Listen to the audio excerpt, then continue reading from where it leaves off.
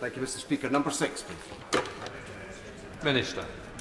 Mr. Speaker, the Equality Act provision, including the public sector equality duty, apply to local authorities and they are legally bound to implement them. The Equality and Human Rights Commission, an independent public body, is responsible for enforcing the Equality Act 2010 across the public sector, including local authorities, and the EHRC makes its own decisions on how it exercises its functions. Neil Hanvey.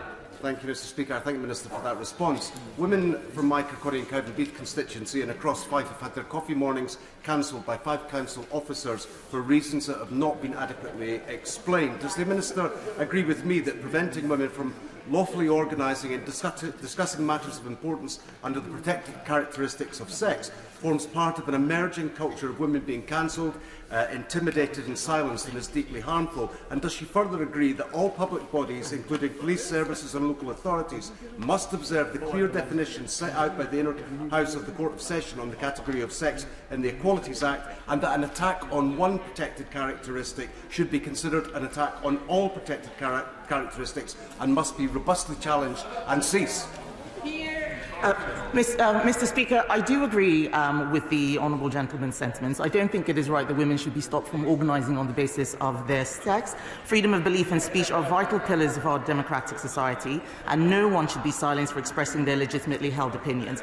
Like any public body in this country, the honourable member's local council must have regard to its public sector equality duty in all its functions in decision-making, including the case that he refers to. He may wish to pick the issue up with the Scottish Government, as they're responsible for education policy of the kind the group were looking to discuss, but without knowing the particular details of the case, if he writes to me, I might be able to provide more information. Ria Miller.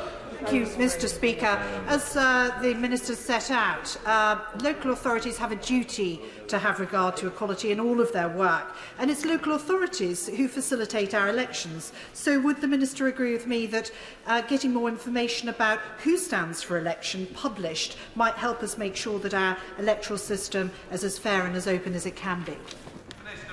Yes, I would agree with that, and I think that local authorities do carry out this work, providing information to the electorate. But if there is something specific which she thinks that they could be doing more of, then in my capacity as local government minister, I'd be very happy to look into that.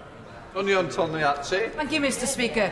What urgent conversations is the Minister having with British Cycling to ensure that elite female athletes, such as Dame Laura Kenny, a 6-time Olympic medalist, and her teammates, will not lose their places and have their records broken by British Cycling's inability to uphold Section 195 of the 2010 Equality Act and implement the agreed guidance from the Sports Council Equality Group on transgender inclusion in sport, which was published in October last year? The Honourable Lady raises a very important point. I have not had any specific discussions with British Cycling, but I'm very glad that she has raised this issue with me.